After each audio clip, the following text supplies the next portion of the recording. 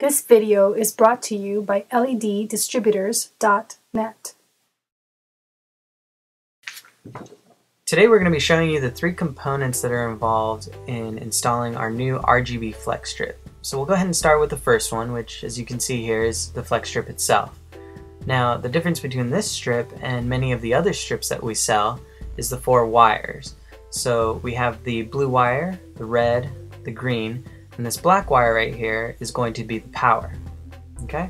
Now the second component that you're going to also need is going to be a controller with a switching device. Now the controller we have here is an LDX4, and the switching device that we're going to be using is a membrane panel.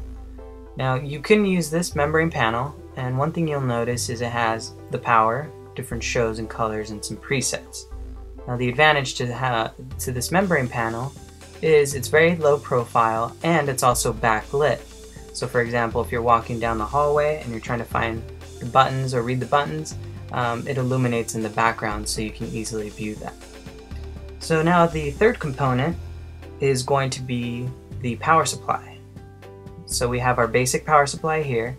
Now one thing you do want to keep in mind is that depending on the length of the flex strip that you're going to be using, you're going to need to get the appropriate amps for it. So for example, if you have about 16 feet of flex strip, you're going to need to have about 3 amps of power. Okay, so we're going to go ahead and put all of these three components together. What we're going to do is we're going to light this globe here. So we'll go ahead and we'll tie this up in a little knot so it doesn't get loose in there, and we'll go ahead and put it inside. And we'll go ahead and we'll light it up. Any Harry Potter fans out there, go ahead and go get your magician's hats and we'll do a little bit of magic here. So we went ahead and changed the background and dimmed the lights a little bit so you can kind of see, get an idea of the colors and how bright this new flex strip is. So as you can see, I've already put a small section of it inside the globe, and the current color that it's on right now is a white. Now for this demonstration, we're going to be using the LDX1, which is a little bit different than what you saw earlier. It's very easy, very simple, and you can easily change the shows with the click of a button. Now what I'm showing you here is I'm putting my hand next to the globe, so you can kind of see the color reflecting off my hand. So we have the red color right here, and then we'll go ahead and change it to a green color. Okay. So as you can see, it is pretty bright, and just by taking a look at these three colors, the white, the red, and the green, it can kind of give you a better idea of the different variety and the different possibilities that this flex strip can provide you with.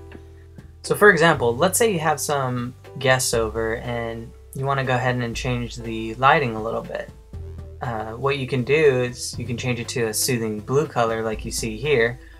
And that'll get people a little bit more settled in. Let's say you're having dinner or something. But let's say as the evening progresses, you want to get people to kind of get on their feet, maybe put on some music, dance a little bit, and you might want to change the lighting to something a little bit more fast-paced, like a fast color wash, where the colors kind of fade in, fade out, and shows you a variety of different colors. So just looking at this demonstration, you can see that this RGB strip has a lot of capabilities, and it can pretty much turn one room into many different rooms. So if you're looking into purchasing this item, just go ahead and visit our website at www.leddistributors.net.